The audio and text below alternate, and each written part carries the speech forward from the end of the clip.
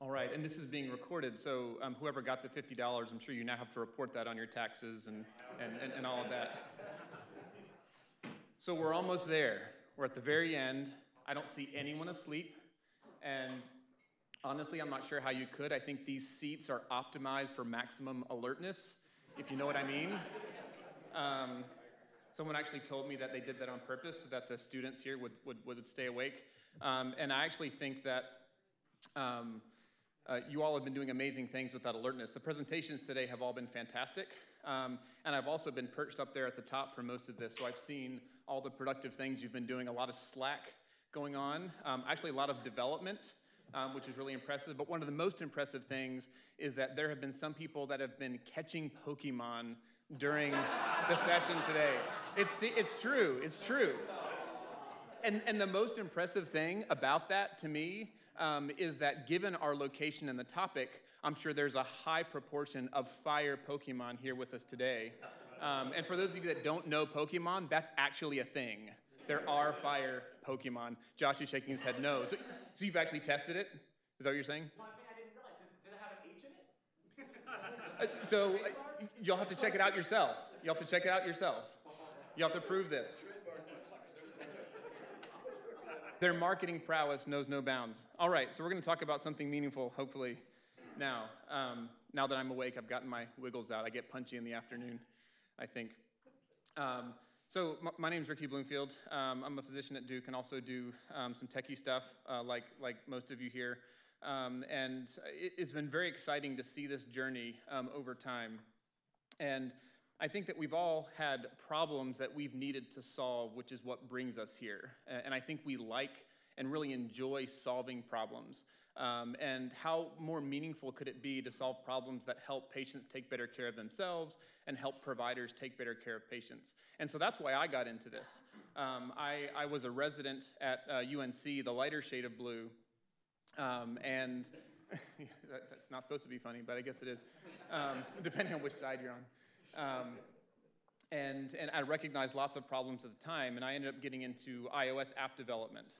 And when I finished my residency, recognized that there was a lot that we needed to do to help these new things we called apps connect to where the data is. And so when I joined Duke in 2013, our goal was to create an infrastructure that would allow these apps to easily connect. And we started building that, and within 12 months, we had an infrastructure up that used REST, used OAuth, and we had an Android sample app that was pulling data directly out of Epic.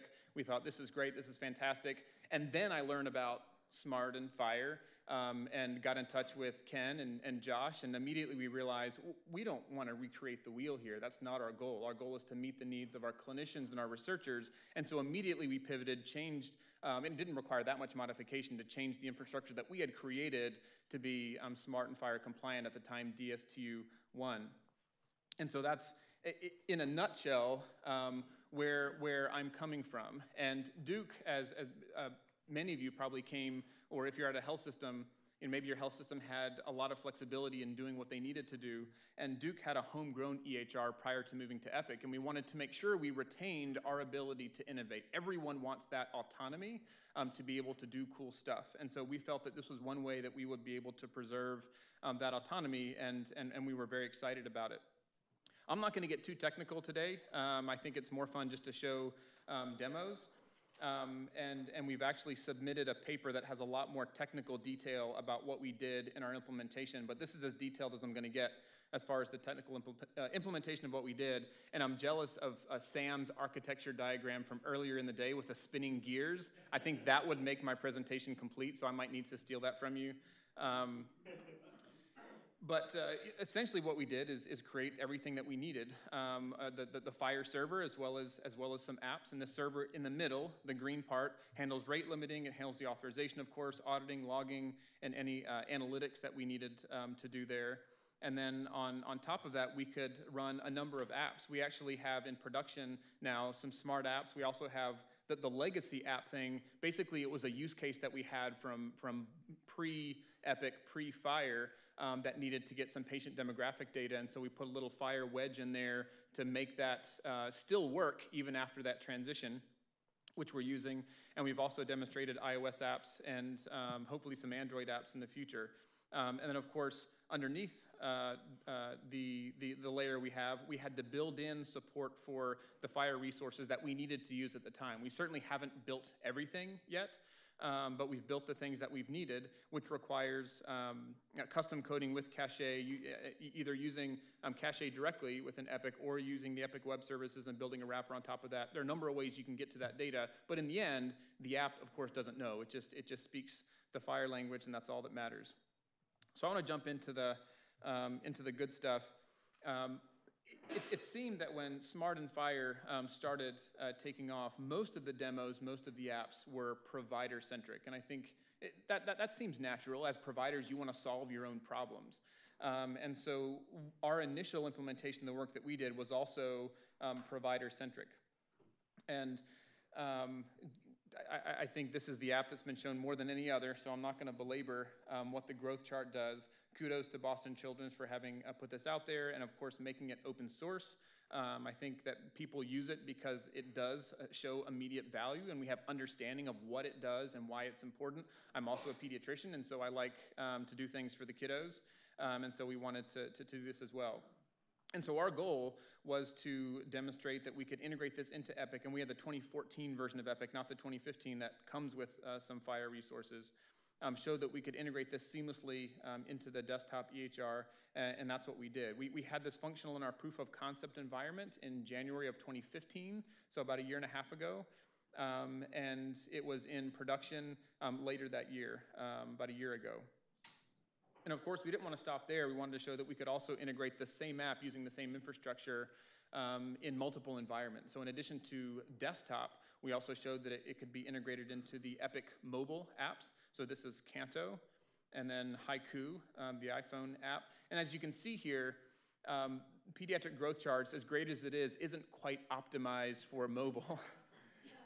So it's not what we call a responsive design. And Rick and I were just commiserating or just discussing that a few minutes ago. And of course, those are things that can easily, they can be changed. And I think they will in the future. But we just wanted to show that it worked, we could get the data, we could handle the authentication, and that we could put it in meaningful places. And then we also showed that we could have a completely native app.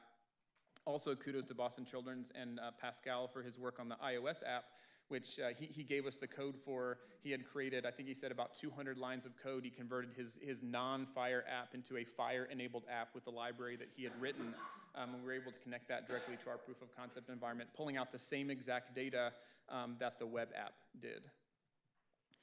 So I'm going to jump into a video, and these have been slightly edited to meet Epic's requirements for public demonstration. So this is a pediatric growth chart, as you've seen. It was launched directly from hyperspace. And you can see that obviously this is a much more meaningful view. No one wants to see a tabular format, as Scott mentioned earlier. And then, of course, the parental view, which I'm going to show you again a little bit later. And then switching gears, the next app that we integrated was Meducation. And Lori talked about this earlier. I'm going to pause this. In choosing which apps we wanted to demo first, we wanted to choose one that was open source, one that was proprietary, and then one that we created ourselves. We wanted to show some sort of spectrum of applications here. And of course, this is pulling the medications directly from Epic.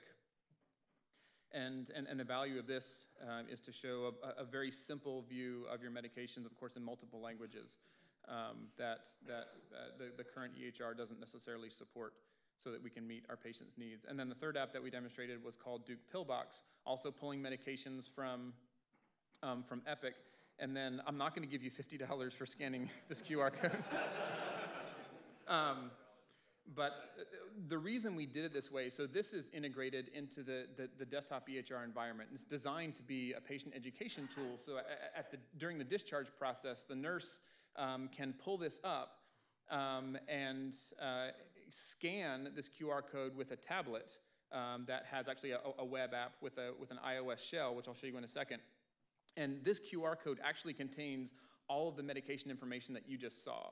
And by doing it in this way, our information security office was happy because we weren't logging into Epic and then handing that tablet to a patient, which for obvious reasons isn't something we wanted to do. But rather, we could pull all that data directly into this tablet with no connection to the EHR whatsoever in a more secure way. And so that was the reason we went this path. So you'll see that right here. You'll see the iPad. Open this up. And then it will scan the same QR code that you just saw, pull that information into this app, and then the user can drag and drop his or her medications into the right box. Again, you can see how this could be used as a teaching tool as part of the discharge process. And here we only have 5 medications. I've taken care of patients with over 30. So obviously that would be a little bit of work, take a little bit of time, but those are also the patients that need this type of practice. The other thing that this does on the back end, it actually records all these interactions so that the nurse can look and look at a replay of what happens and see where the patient had trouble, and then they can target that area for education. The last thing I wanted to show you is, again, these same apps all worked on the mobile interface. So this is Canto. And so this is, again, growth charts. I'm not going to belabor this. And then in a second, I'll tap on charts for iOS. And what we did here was we were able to launch directly from the Epic iOS app, passing in the right context to the native mobile app. And of course, you got to log in with your fingerprint, just because that's the cool thing to do. And then with that patient context, able to pull up, again, the exact same data that's right there.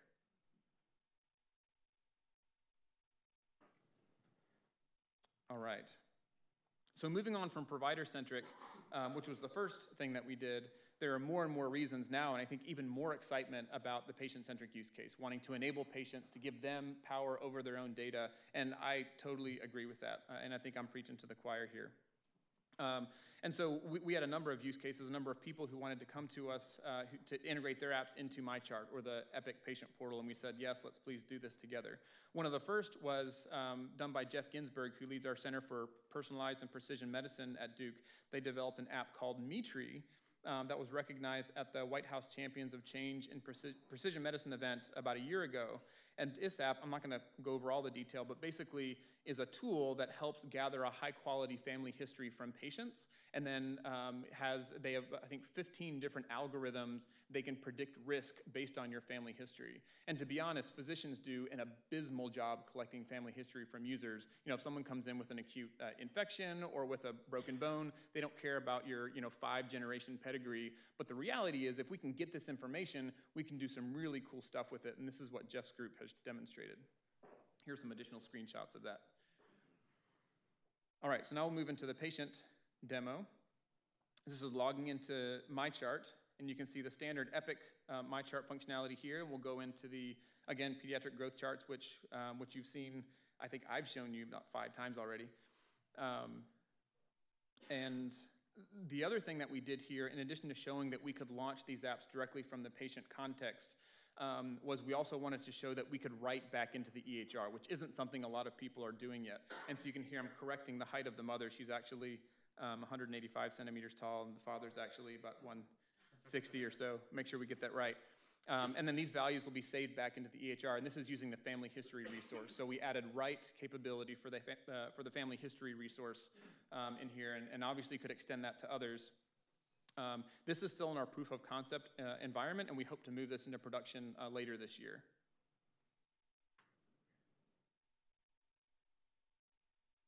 And just quickly, this is showing a very similar thing.